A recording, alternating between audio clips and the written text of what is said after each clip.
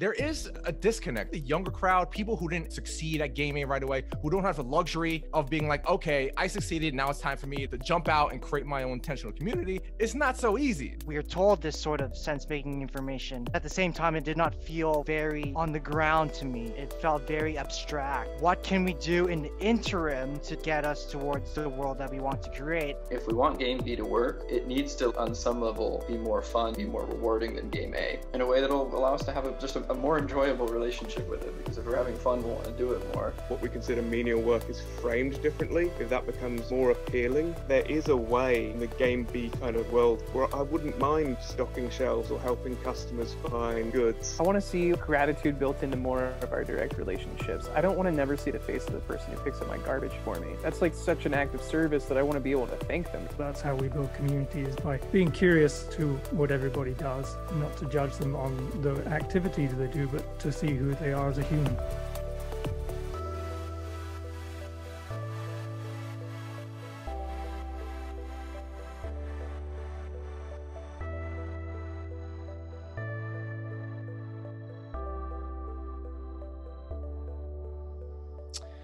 All right, we are recording. Hello, everyone, and this is something a little new. This is the first group session discussion with many amazing people around the sense-making community, particularly the STOA. And I'm here today with my facilitator, co-host, Chris D. And basically, what happened was I came across a letter that he posted on the STOA Discord called On Being in Right Relationship with Productivity and Personal Development. And it was something that I really resonated with. And I think that a lot of people, especially in this space, I think there's this resonance, there's this vein running through about how do we navigate this game, especially after COVID hit. And then it's like, okay, we don't have to play this game anymore. We don't have to do game A anymore. So what do we do next? How do we transition? Do we go straight into game B? How do we get in right relation, between being productive and with, pursuing personal development, collect development, communitas? So, Chris, if you'd like to inform us, like, what inspired your article and what were your main takeaways that you wanted people to take away from your article? Yeah, thanks for Albert for bringing me in. I was really interested in how much people were so interested in personal development, but also at the same time trying to form community. And I sort of thought there's a sort of connection there where because we're doing so much inner work, that it also affords the intimacy to be able to then collaborate and to community build and to form a collective story in spite of our differences. So it definitely brought another perspective in which we are told this sort of sense-making information, but at the same time, it did not feel very on the ground to me. It felt very abstract. And so I was trying to respond in a way where what can we do in the interim to sort of then get us towards the world that we want to create? And it's not that the new world is going to come tomorrow. There's still the process of living every day and trying to get into coherence. So that's where I'm trying to discover where the inner work fits in, how does trauma fit in, and what is the future for personal development. Yeah, and this is something that I've encountered going in all my different I guess little sojourns into all these different communities around the sense-making community, is that I did get a lot of comments, and that there is a disconnect. There is a pushback from certain people, especially like the younger crowd. I know the Game B Facebook, there's a lot of millennials there, but it's a certain type of millennials, typically the older millennials, and typically the younger crowd, people who didn't succeed at gaming right away, who don't have the luxury of being like, okay, I succeeded, now it's time for me to jump out and create my own intentional community. It's not so easy, especially for us still on the ground. And I was actually at a Future Thinkers session, was it yesterday or the day before? And then UV and Mike, they gave out a printout of how they see Game B playing out. And they said realistically, over the long term, in 70 years from now, we think maybe 5% of the world will be Game B. And I'm like, wait a minute.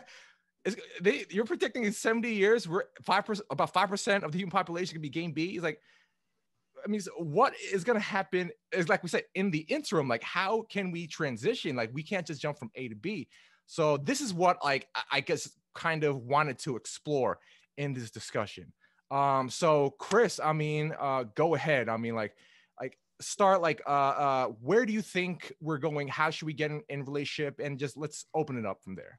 I really think of collective presencing in that we do get the chance to listen to what is actually changing, where that flow of change is happening. I sort of see it like in my circle, it's like spirituality and tech and and fitness as well. So it definitely seems like there could be some convergence and towards how we rethink certain industries. But there's definitely a lot of people like that is not even in this space that think like a game B like, but still have to play by game A's rules. Yeah. So it was definitely trying to make a sort of like a routine or a sort of lifestyle that would sort of embrace collaboration, community building, forming that collective story, even though we don't necessarily have the resources yet to do something like that. But I see the communities of play, whether they be lighthearted or whether it be serious. We talk about John Vervaeke's notion of serious play. What can these emerging communities of wisdom activate within us to do? Right. Yeah. So we can open up here and everyone can just popcorn in if you want. David, Rob, Adam, Wayne, if you would like to give your personal take or your personal story navigating the game, you could go ahead and jump in at any time. Check in. Yeah.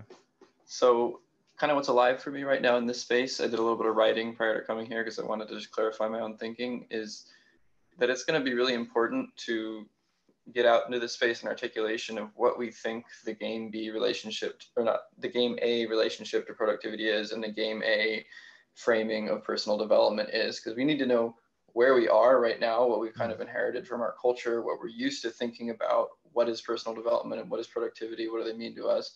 We need to know where we are now, what we've received from our culture in order to go somewhere else. And then we can start to do something like envision how do we want to redesign the habitual ways in which we think about personal development and productivity. And then the other thing that's really resonating with me that you guys are saying so far is I'm 23. I haven't had a chance yet to win at game A. So I'm kind of like, feeling a little screwed by the direction the world's heading in. And at the same time, I've been kind of throwing myself full-heartedly into traditional game A entrepreneurship. But now I've fallen into this sense-making space as well. So I'm starting to kind of try to weave into a new way of thinking about what it means to have a sort of game A win, but also be moving that towards like a game B style of doing entrepreneurship or winning. So that's where I am.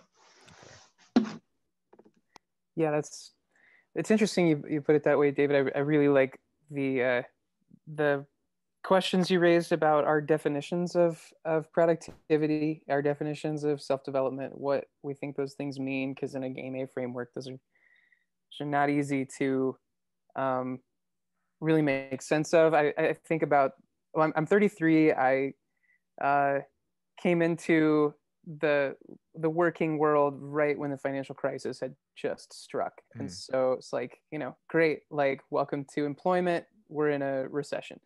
And looks like, Dave, you got a similar path ahead of you right now.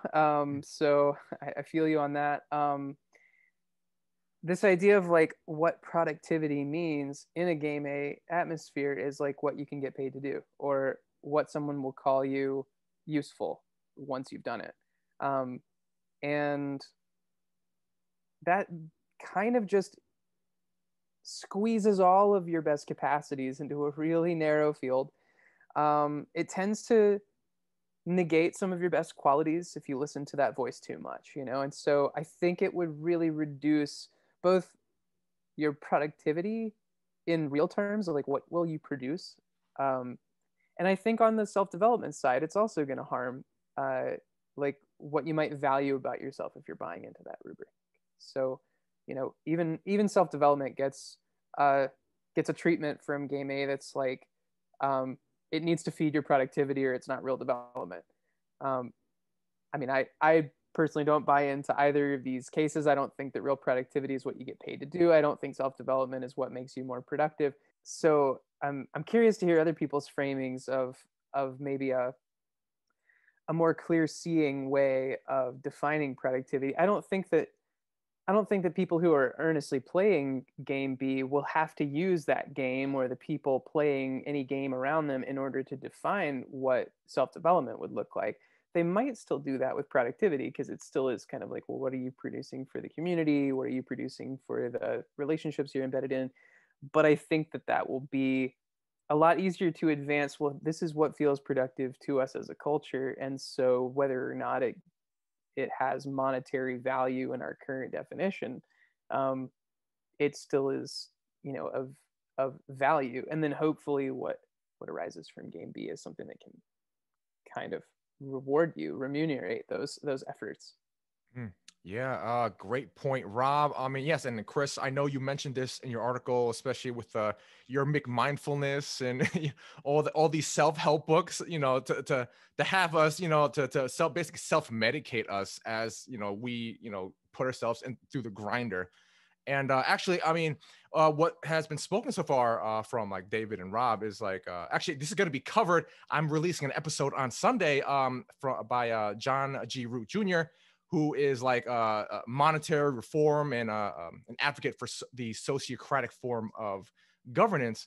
And he basically goes about it as what happened was this whole mindset, this game A mindset of having to work for a living.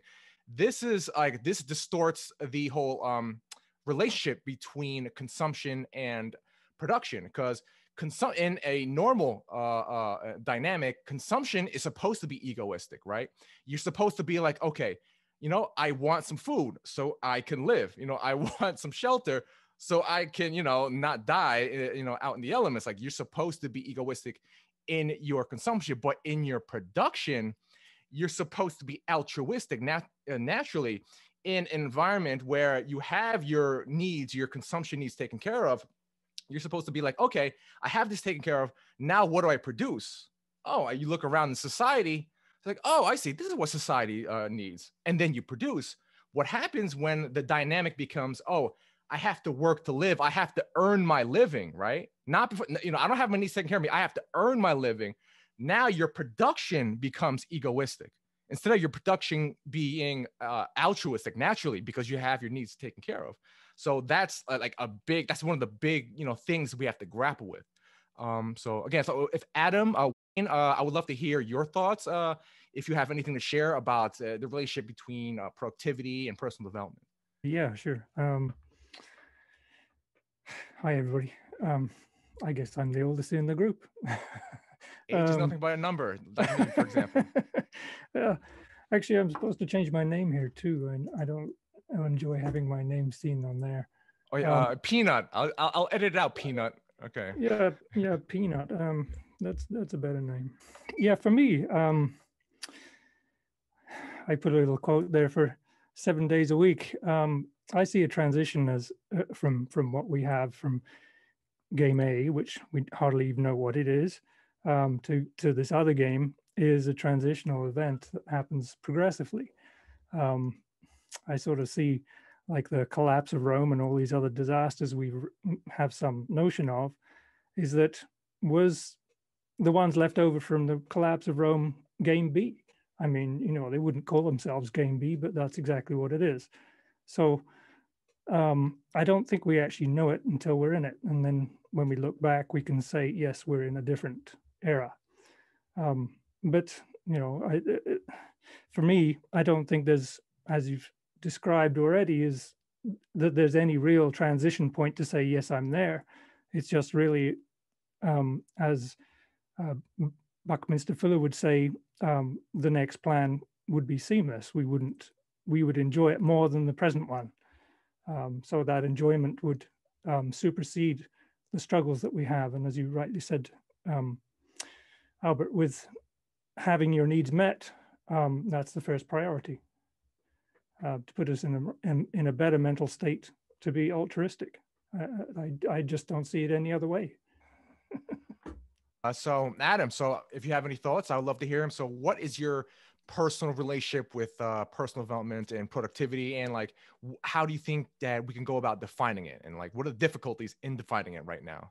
Yeah, so I'd start out with just responding to Peanut really quickly. I think I've heard Jordan Hall use a metaphor before that related to the parting of the Red Sea, and how as we make this kind of transition into whatever this next phase of the game is, right over our shoulder, we will still see a lot of game A and probably rely on a lot of those mechanics to help us with that transition. Not that we shouldn't be heading away from them, just kind of part of the course. It's going to be very tough to jump into whatever game B is, and however we end up defining that, and broadly take care of, on the Maslow's hierarchy of needs, taking care of food and shelter. That's going to be hugely difficult to instantly switch to something else, especially for any large mass of people. So it is going to be this transition. My other thought was just kind of reading through the article that was posted was, I know I personally suffer with this a lot, is that when I'm thinking about this personal development, I love the community that's been developed around the Stoa and kind of future thinkers and Game B, and there's a lot of brilliant minds and insights and ideas. I tend to get trapped sometimes because I'm absorbing all this wonderful information, but when it comes to my own productivity, I never kind of integrate that information into my life and actualize it in a sense. So I'm just bombarding myself with a bunch of kind of self-development ideas and theory and kind of this faux pseudo-intellectual pursuit that I have, which is kind of some kind of intellectual masturbation going on for me personally. And I end up avoiding actually being productive in my own life and moving forward. I can answer that a little bit. I can mirror everything you said there. For me, it was really after, again, reminding myself that other great people have challenged these notions from being imprisoned or being removed from society or ostracized in a way, to actually find a way just to walk out the door and start something new without any fear. I take like someone like Gandhi's example to just really show a new method to the madness, and to do it unabated. So I chose to do the same thing, is just to go out in the community and see who's listening to whatever worth you have as a value in what you do, whether it's music or creativity. But the main thing is not to fear it. I mean, I send my children out with a chalk box and they just go out and draw on the street. It's the best thing to do. The creativity brings other attracted people. I think that's like a good jumping point, because where I see the sort of direction that people want to go, we also have to think in terms of like rivalrous dynamics. So for example, like the smartphone was a revolution that was so more efficient and more powerful than anything that was before it. So that's why people adopted it. You also had the side effects of what like smartphone use and everything, but we were talking about like a very powerful tool here. And so what I'm seeing within the sense-making community is that there is these powerful tools of personal development and community building, to give people something that they've been longing for a very long time. So my question is, what is the sense-making community doing well, and how can we make it more attractive to more people so that we can sort of have a more competitive edge to the dynamic that we want in this world? Chris, what you're saying makes me think that it's kind of like we need to articulate a way to understand productivity and personal development such that they're enjoyable. Something was said yesterday in a voice chat on the Discord that Rob hosted, that like if we want game B to work, it needs to like on some level be more fun, be more enjoyable, and be more rewarding than game A. So Chris, what you're saying is like, what does the sense making space have to offer us regarding personal development and productivity such that they could be more enjoyable, more attractive to, you know, people currently playing game A who maybe are finding that the mainstream approach to habits where it's just like grind it out, grind it out, grind it out. You're going to, you know, develop yourself by forming all these habits that you should develop, and you're going to grind them out day after day, and it's going to suck, but then you're going to have your good habits, and then you're going to, you know, have like higher game A status or higher productivity or something. What if we had a way in which we could be productive and we could develop ourselves that was more enjoyable, that was more about playfulness, was more about inner alignment, and all these other ideas that are floating around this space? I think that's what we need to talk about, is start understanding how we can frame personal development and productivity in the context of the sense-making space in a way that'll allow us to have just a more enjoyable relationship with it. Because if we're having fun, we'll want to do it more. And it'll also just be like a more aligned part of our lives if we follow what feels right to us into those domains. Yeah, if I could just add a little bit to what David said, it's like, yeah, I mean, like that, this playfulness, I think is really important. And this is a lot that I think this the sense making space is doing it well, certain aspects of it. Like, this is why I was personally drawn to the Stoa.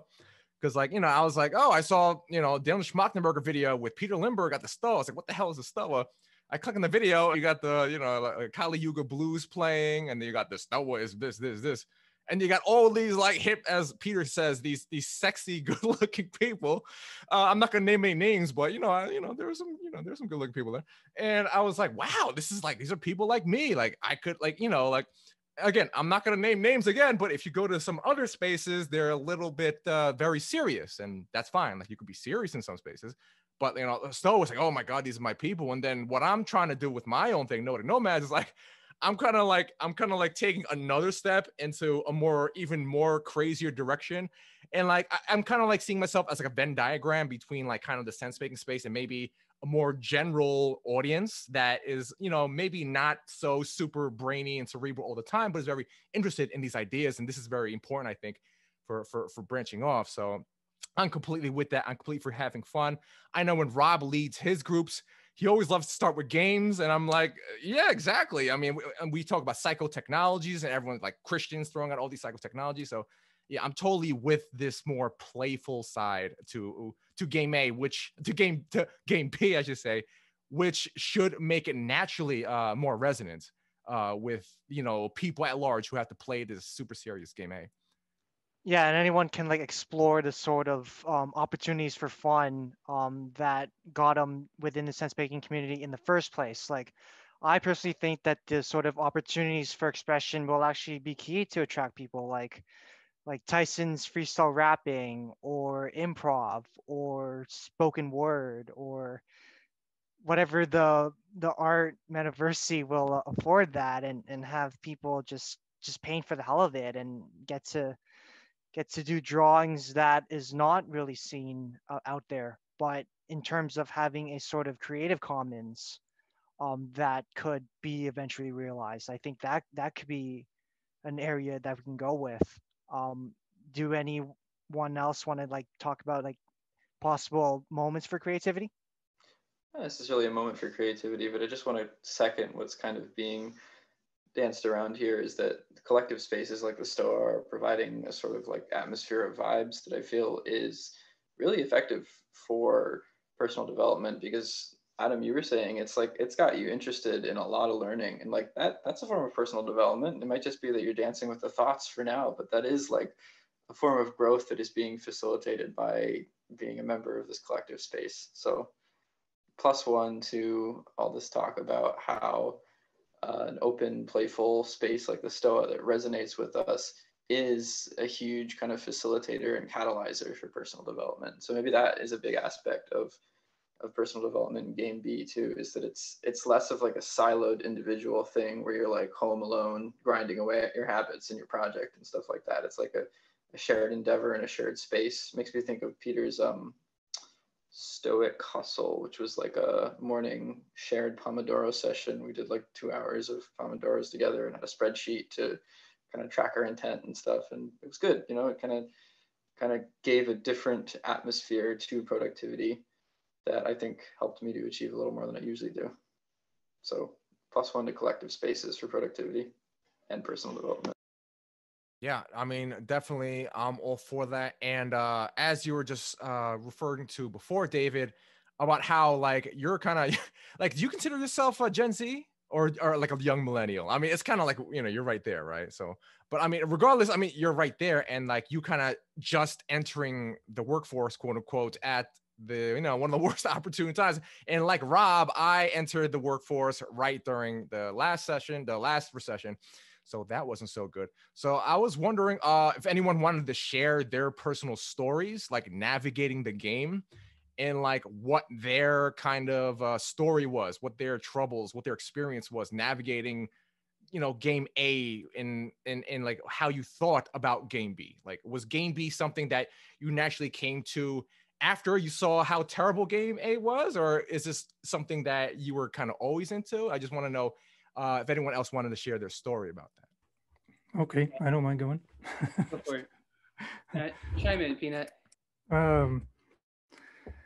Yeah, I guess I stopped work about 10 years ago. I wasn't supposed to retire. I was never intending to retire. I certainly wasn't looking forward to any kind of retirement, being self-employed my whole life. But I realized that there was something else I had to do, and that was to read extensively, to read the material that I thought I couldn't afford to read. Simple things like, what is the economy? I had to read why it exists, and so in reading and watching YouTube and Netflix and any other resources that I could find, I actually wasted a whole lot of time just reading, and it felt like wasting time because I didn't have any objective, or I didn't have any real incentive to say that I was going to survive or was going to pay the bills, all these other things, all these other pressures which are against me during this process. It made me want to do it even more. And that's just the way I am. When I've been told I can't do something, I do it. And that's been my whole life structure, is to be, well, I don't think it's something that it's that difficult. It seems other people can do it. Why can't I? So that's always been my question. Why can't I?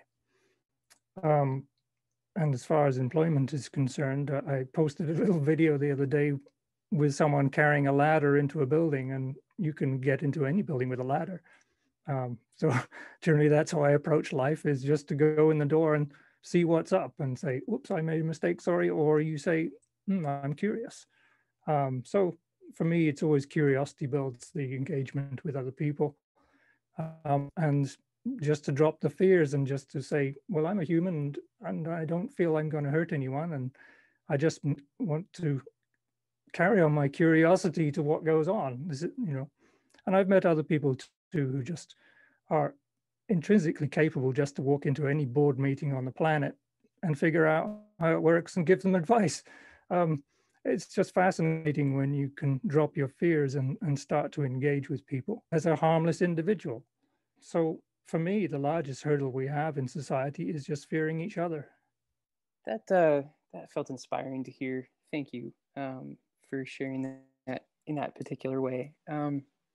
When I entered the workforce, like Albert, at the height of the great financial crisis, I came in through the side door. I was dumb enough to major in English in college, which is just like, you want to succeed at game A, don't major in English. But of course I didn't. I never felt this fear that I wouldn't succeed, and I never felt any assurance that I would. It just felt irrelevant to try to game for that. It felt like, I'm going to follow what I'm actually passionate to learn about. What am I curious about? I love literature. I love poetry. I'm going to major in taking in as much of that stuff as I can.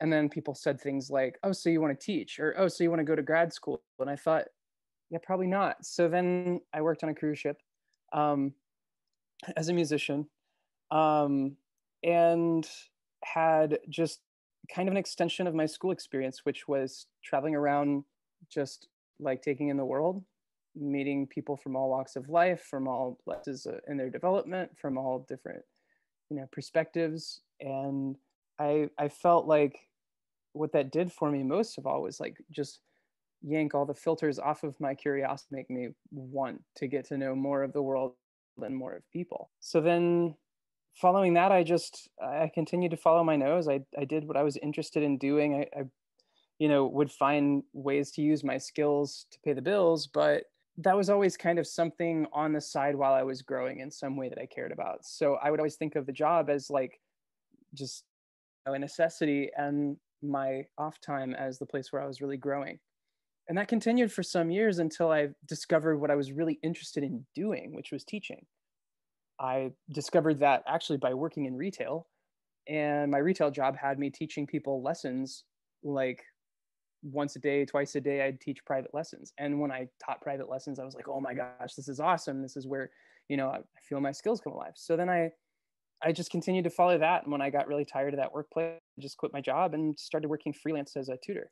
And like tutoring people and things was really fun for me because I watch people grow. And one of my favorite things is just seeing people's like empowerment, seeing the lights come on when they notice how good they are at something, or when they, sort of level up in a skill and now they're ready to conquer a new level of their lives. I'm like, that's what turns me on. That's what makes me really happy to be part of that life.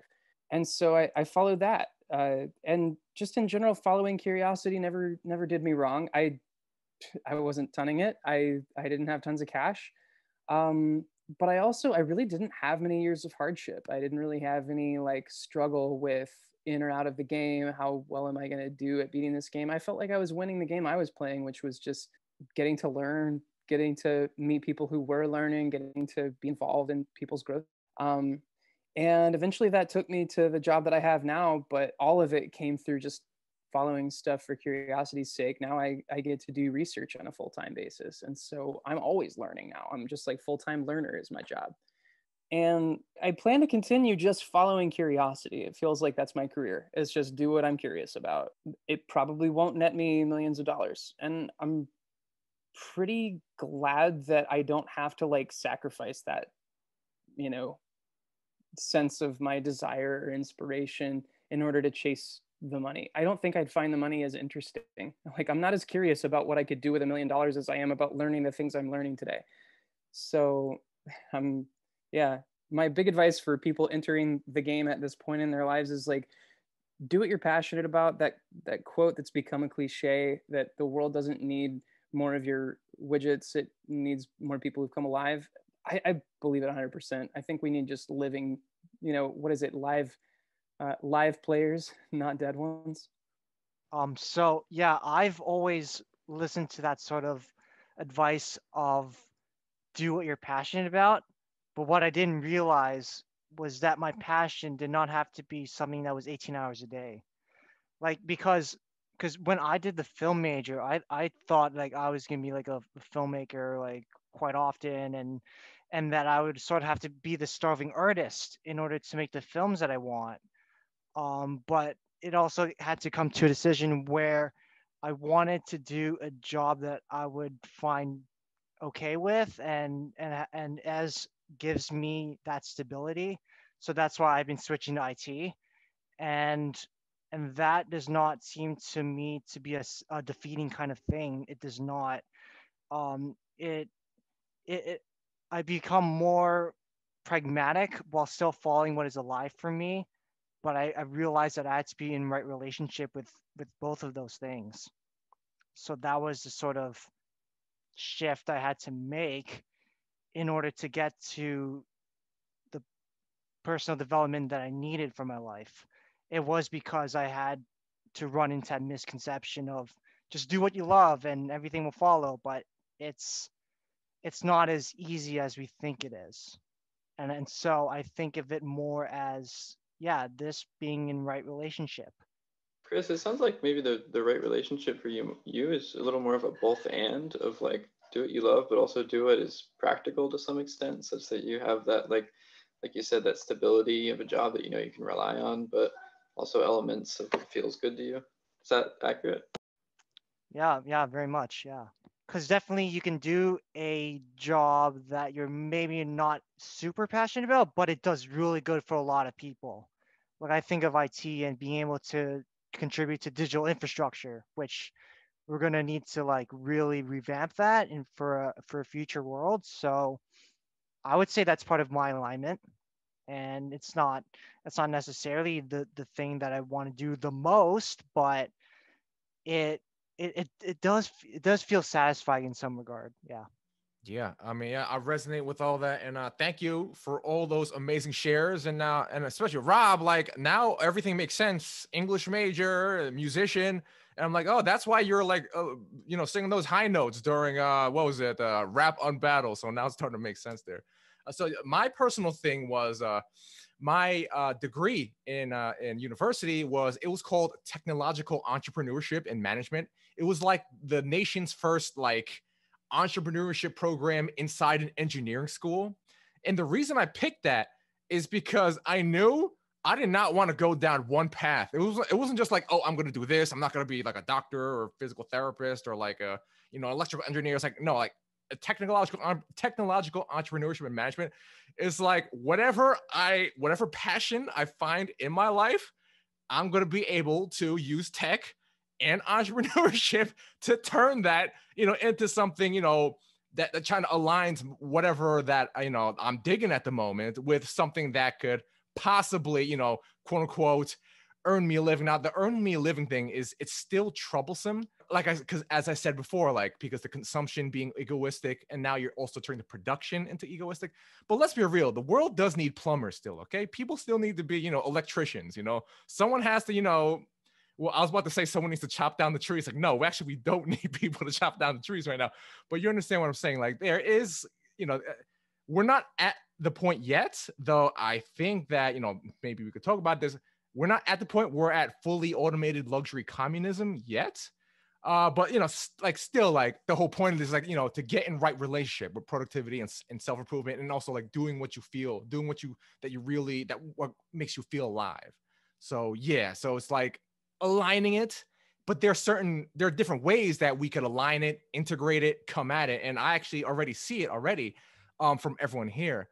So Adam, you haven't shared your story. Would you like to go ahead and share yours, or how you feel about the relationship between the two? I'll briefly jump in with my own story. It's somewhat similar to Rob's, except it's much more cynical and pessimistic. But I think that's just maybe a personality trait I have. But I learned about dissent from kind of the system in game A at large around the age of 17. And when I went to university afterwards, I really struggled to participate in that kind of formal education setting. It wasn't giving me what I wanted. And so I left and tried to go back a few times, but have more or less been pursuing my passion since then, which is music. And, throughout my 20s, there's a large chunks of time beyond just spiritual and existential dread where I was relying on my relationship partner to meet my basic needs as far as the food on the table and roof over my head. And that dependence on somebody who was fully participating in game A whilst I was kind of rejecting it didn't make me feel good. It didn't sit with me well. So there is some kind of need for pragmatism there, and to make sure you are self-sufficient, and by you kind of participating in at least your spiritual game B life, that you aren't taking too much or taking advantage of others who do have to go and do plumbing every day or the electrician work. So there has to be some happy middle ground there, is what I'd say.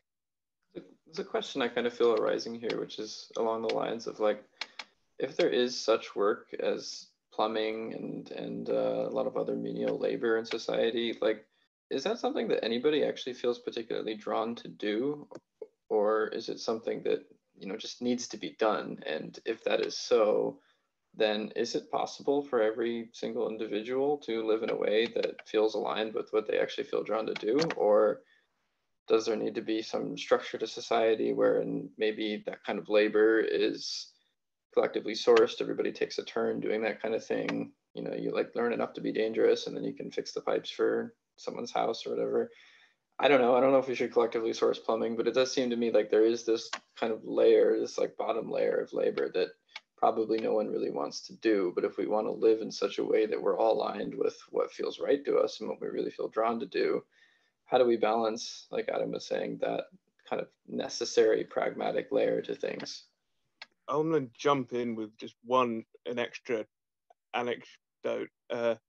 So in my very early 20s, I did have a couple jobs. One of them was fire department, and I was working as a firefighter, and I was proficient enough at the job, and it did feel rewarding, the work I was doing and helping people, but it just wasn't ultimately the right fit for me. And after I left that, I also transitioned into a retail job for a little while, and the job itself wasn't spiritually or intellectually rewarding, but at the same time, I noticed my complaints weren't the same as what most of my co-workers were complaining about. Most co-workers would complain about the customers and dealing with annoying customers all day. My complaint was more about the management and the system and the way it was set up itself. So I feel like there is a way in the game B kind of world, whatever that marketplace looks like eventually, where I wouldn't mind stocking shelves or helping customers find goods or whatever that relationship is, because I got along really well with the customers. I had regulars who would sometimes buy me lunch or Christmas or birthday cards. The system itself seems to be a struggle for a lot of people, and I wonder if it's just the same kind of what we consider menial work is framed differently, if that becomes more appealing to people, if it's functions differently, or if it's reframed in a better setting. Yeah, I'm gonna plus one Adam there, and I think it has to do a lot with administration and bureaucracy, like really how they sort of like chunk down everything and how they sort of become like silos management.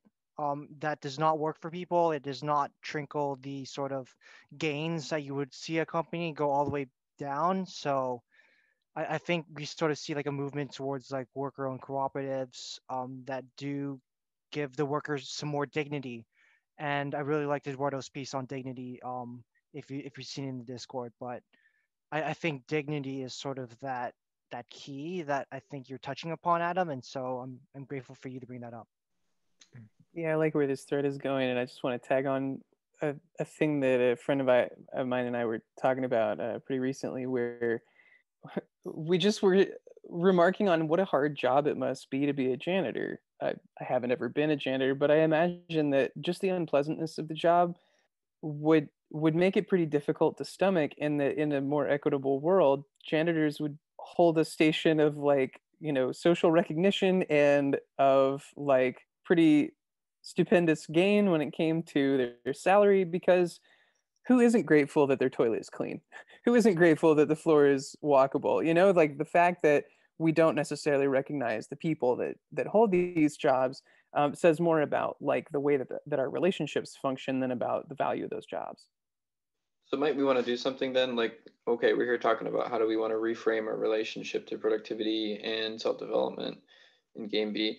What is our, what's the present game A way of relating to that layer of menial labor, and how could we reframe it? And I think plus one what Chris D said about having dignity is kind of like a baseline assumption for all people. I started to read that article, and there was something in here.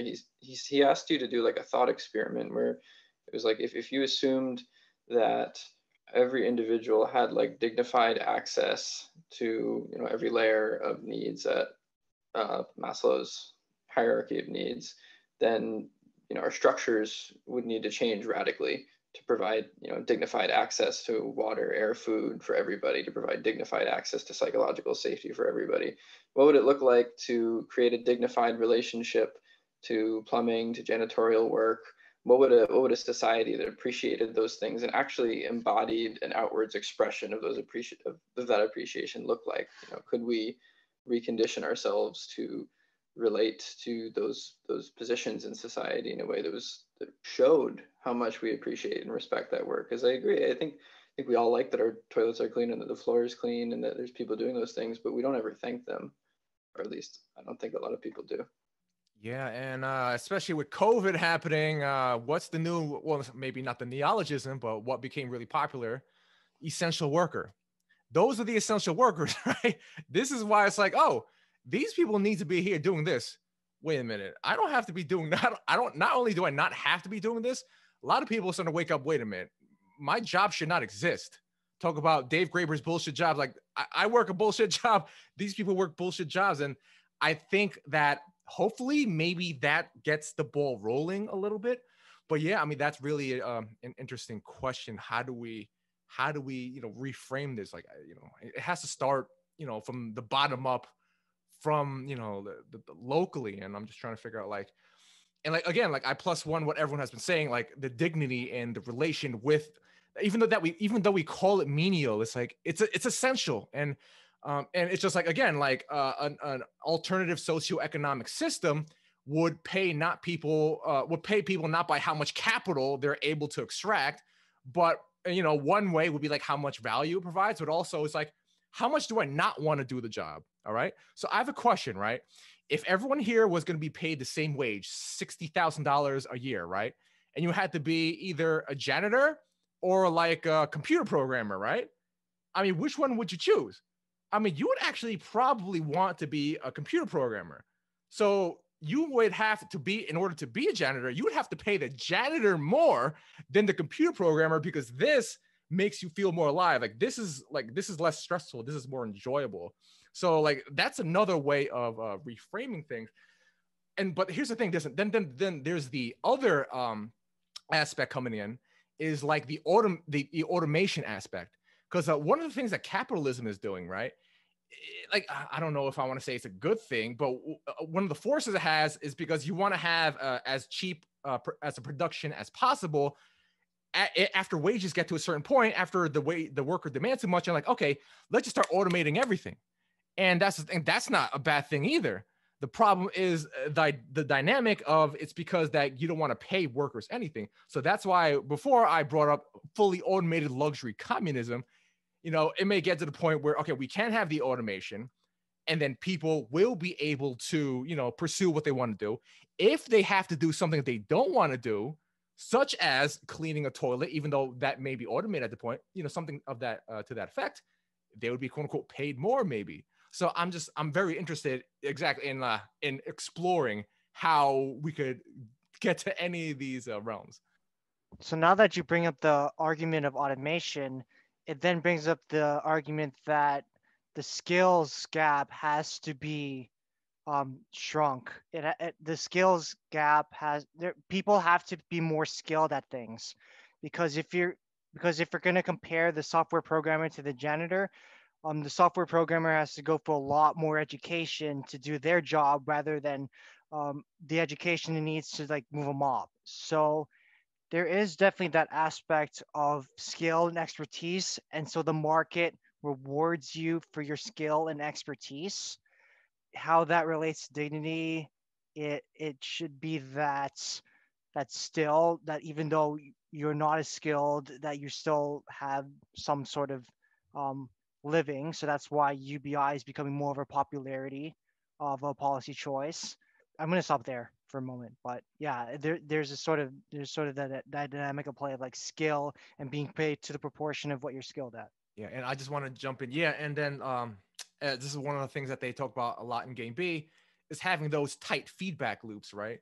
One way to quote unquote get paid, how much you get paid, is how much value you're bringing in. And a thing is like, because it's also like, okay, it takes a lot of skill to be a computer programmer. It also takes a lot of skill to be like a Wall Street quant, but it's also like, do we want that? So there's another thing. So it's like there's dignity, there's skill, there's demand, there's value, and how do we derive value? Who gets to say what's valuable, and how do we embed that into the system? And that's another aspect we could bring into it. Yeah, so getting a new metric for a certain kind of value for people doing things that just make you feel good. That might be the sort of value that we were looking into, and sort of the communities that are formed are offering this sort of value, but it doesn't really seem to be like a sort of gamification or commoditization of skill, rather as something more of a congregation for its own sake. Okay, yeah, I mean, definitely. I mean, anyone else have any thoughts about like maybe another aspect we could bring to this? Like because what do we have so far? We have skill, we have value, we have dignity. Anyone else have any thoughts? Adam, David, Rob, or Peanut? Well, I can't say that I know how to fit my head around the question. I could say we do want to have a system where we reward people for like the long-term development of skills and for specialization of education. That's awesome. I love to see that investment get rewarded. And on the other hand, I want to see like gratitude built into more of our direct relationships. I don't want to never see the face of the person who picks up my garbage for me. That's like such an act of service that I want to be able to thank them directly. Why don't we hold those relationships with people? Well, because like we've got a mechanistic system that treats people more like replaceable parts. And so like there's a different person that picks up my trash every morning. And similarly, it feels like the relationships that used to be cultivated between even just like the educators and the students, it has been eroded. It's not just the people who do menial tasks, but it's like I think all tasks become more menial when they're extracted from relationship. I've been a teacher to students before who barely knew me, and those were really unsatisfying teacherly relationships. I didn't feel like the impact that I made on them could have ever been very strong. I could be wrong. Maybe somebody took some real inspiration from that class experience, but I know that for me as an educator, the most meaningful times that I've contributed my gift have been times where I actually got to see long-term change. And it happened only through having a long-term relationship with that student and their family and knowing what the story was for everyone involved. So I imagine a lot of menial tasks that people think of as just, I don't know, schlocky, like bottom of the pile kind of jobs would have a whole lot more inherent dignity if they were really in relationship. And a lot of the things that we think of as bullshit jobs probably wouldn't really exist if they had to exist in relationship. I think that they would show to not be all that valid or valuable if they were brought into that light. Yeah, I'm kind of questioning myself on that last one. I could be wrong. Yeah, I mean, awesome. I mean, thank you so much, Rob. And like, yeah, it's this, it's like, it's this recurring theme. Like, how do we retain like these deep personal relationships? These deep embodied relationships, and it just keeps going back to local, and it's so difficult in this, expanding globalized world, and then just like, how do we do that? I mean, that's another thing that, we're going to continue to explore. That's it for a session. Thank you so much, Adam, David, Rob, and Peanut. I won't reveal your name, because you're a secret agent. And Chris for facilitating and for writing your awesome article on being in right relationship with productivity and personal development.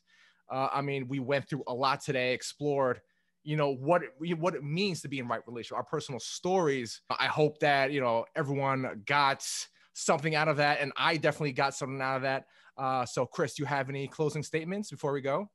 Thanks for having me on, and thank you for all of us to get down and dirty on the ground sense making. I think this is the sort of conversation that we kind of need right now. Can I finish with one statement? Yeah, sure. Go ahead, Peanut. Yeah, it's the we just touched on the Dunbar philosophy there. The cleaner is part of our Dunbar crowd. If they're cleaning the toilet, they're part of someone we can love, and that's how I see it. That's how we build community, is by being curious to what everybody does and not to judge them on the activity that they do, but to see who they are as a human. All right, beautiful send off, Peanuts. And that's it, everyone. Again, thanks so much for coming. And this is going to go up on the Noetic Nomads channel. I really think that people are going to get a lot out of this conversation. Feel free to continue it in the comments. Perhaps this will be a series. Perhaps we'll have different sessions. Who knows? I have no idea what's going on. All I know is that I'm very excited about it. Okay. Thank you so much, everyone. Again, goodbye. Peace out. All right.